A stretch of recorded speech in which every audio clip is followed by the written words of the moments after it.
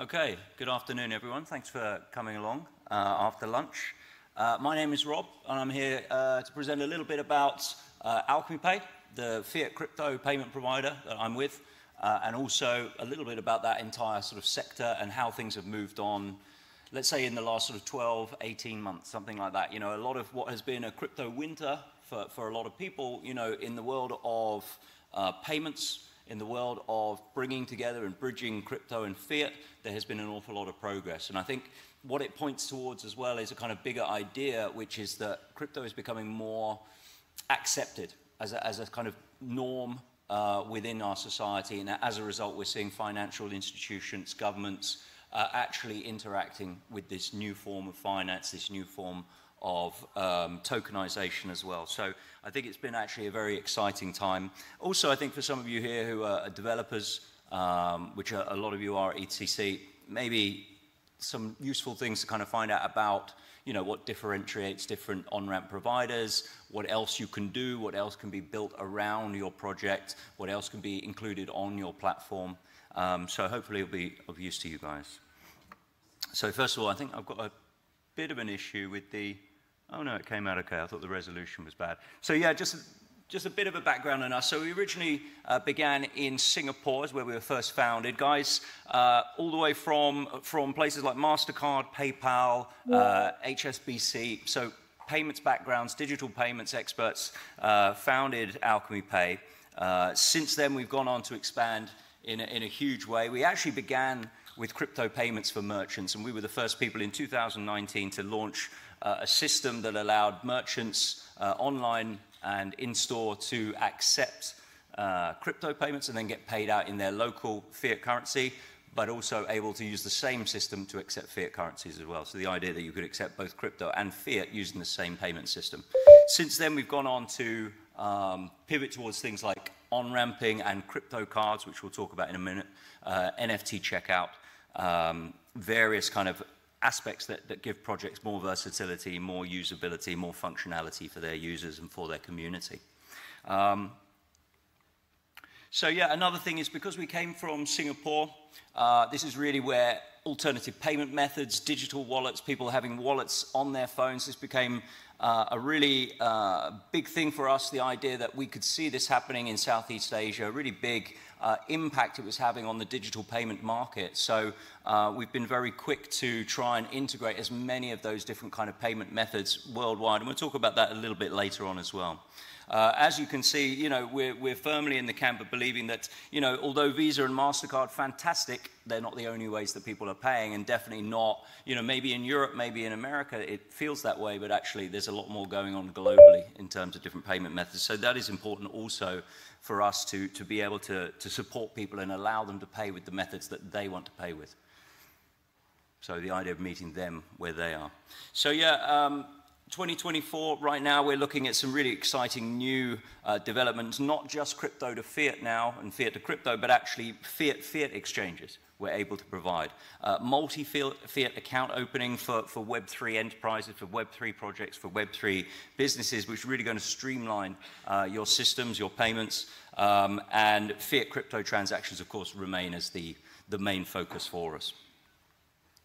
But yeah, on-ramping for user experience simplicity, I think is really important. You know, it's important maybe to explain the difference between a payment gateway such as ourselves and an exchange. You know, we are a non-custodial payment solution. Essentially, we're licensed to be allowed to receive the payment from the user, fiat payment, let's say, for an on-ramp, and then at that point, we then go and source the tokens from our liquidity providers and then have that sent out to the user, usually to their own wallet, sometimes to a centralized wallet of the project as well. So the idea is different from an exchange. An exchange, of course, being a custodial of your assets. This, I kind of feel, this is an on-ramp that could be integrated onto your platform, onto your website, onto your application. And it means that users don't have to come to your site and then realize very quickly, oh, well, actually, I need to leave again and go to an exchange and figure out how to get this token. You can sell your token directly on your website, you know, or any tokens, you know. So it's in terms of user simplicity and breaking down less and less steps, less barriers to entry. I think on-ramping is a really good option for a lot of Web3 developers, a lot of Web3 projects. And, the past year, I think the uptake and the growth we've had has really shown that as well. So yeah, the past sort of 12 months have been very successful. We built a lot during the crypto winter. We remained, on course with a long-term focus. And, certainly the end of last year, the beginning of this year has shown that kind of faith in the environment, in the scene, has really paid off. So yeah, on-ramps are more and more available, or you're finding them more and more on Web3 projects, platforms. And so I think maybe you're kind of getting used to the idea of that kind of real usability. And of course, as we can see, users as well, really happy to use an on-ramp rather than necessarily always have to go away to an exchange. Everything has its place, but certainly on-ramps are a certain convenience for a lot of Web3 projects. So of course, the idea of accessibility and bridging the gap between fiat and crypto is not just a one-directional thing. An on-ramp going from your local fiat currency to a crypto token, that's fantastic, it's very useful, but real accessibility also means going in the other direction too. And I think, again, over the last couple of years, the amount of currencies that we're now able to support, the amount of countries that we're able to send money back to the user, either to we can top up their debit card, their Visa, their Mastercard, or we can have it sent directly to their bank. So there's a real usability there that has improved drastically over the last sort of year and a half. So again, more positive developments during what was considered the crypto winter. So really exciting as we're going forward. You can see some of the new payment methods that we're now able to support and we're getting towards. So automated clearinghouse payments in the USA is a huge thing, and I think if you don't realize that now, that is a possible system, a way in which you can buy crypto using the ACH payment system in the USA, that's a real game changer over there. When you're using a domestic payment system, something like SEPA, I guess a lot of us are used to here, you're talking about transactions processed locally, reducing the risk, reducing the fees associated with them, higher levels of transaction success rates as well. So I think it's a really positive time when you start seeing the ways in which various payment systems are working with crypto payment providers. Again, that idea of society really beginning to see crypto as a legitimate part of your financial space, the payment space. And then, of course, we've got the crypto card there on the right. So this is another thing. We've really seen Visa and Mastercard move into the space in a big way, have a lot of positive things to say, supporting certain projects. Maybe some of you guys know about projects who are working directly with Visa, directly with Mastercard, having direct relations with them. This is something that maybe 3 or 4 years ago, sort of unheard of, not expected at all. So yeah, the crypto card solution, it's a white label solution that anyone can, that a business can issue to their users, to their community. The dashboard for that card, the top up, everything would be on your website, would be on your app. Really an absolutely top way to bring new users in, to get good references from word of mouth, people saying, finding this really usable way to actually spend their crypto in an everyday scenario, not just online, but offline too. A physical card or a virtual card. Both options are possible, Visa and Mastercard possible. So we've, one of our cards, or our card is on Binance Marketplace and has been doing really well. I think it's been in the top 5 for just about every week since its launch. So it's been a really powerful, useful tool for a lot of users who are using the Binance Marketplace as well. So yeah, keen to say this is, this is going to be branded with your branding, your project's logo, your project's name, and really helps build functionality, maybe for your token, maybe for your community. So really a big step forward, and it just shows how much Visa and Mastercard are interested in this space. We've got a quote here from the global head of crypto and blockchain at Mastercard. We are here to enable customers, merchants, and businesses to move digital value. Traditional or crypto, whatever they want. It should be your choice, it's your money. Yeah, absolutely. The idea that you should have the options to be able to pay using the payment methods you want, you use the systems you want to use, that we meet you where you are. rather than the other way around. And the idea that this is global, not just something that works for people in Europe or North America, but works for everyone all around the world.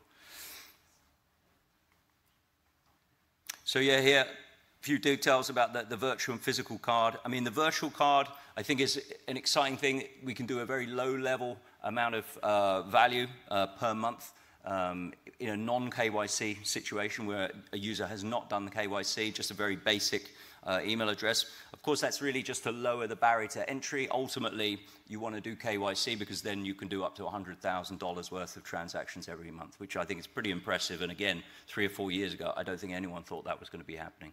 You know, so yeah, physical card, virtual cards, this is something that's, I think we're going to see more and more projects really taking on because it really does build out the functionality of your project, that is for sure. So yeah, also we can see, I mean, a lot of you might know about the Visa's work with the Paymaster Flow initiatives that they've been working on. So really rethinking digital transactions, account abstractions, really abstracting away the need for, or the inconvenience, let's say, of paying gas fees on every single transaction. You know, that's being abstracted away. And so, yeah, I think probably a few of you maybe know projects who are working with Visa on this. And I think, again, shows that, you know, the traditional finance is moving more and more into this space and accepting that crypto is part of, you know, the global scene of payments.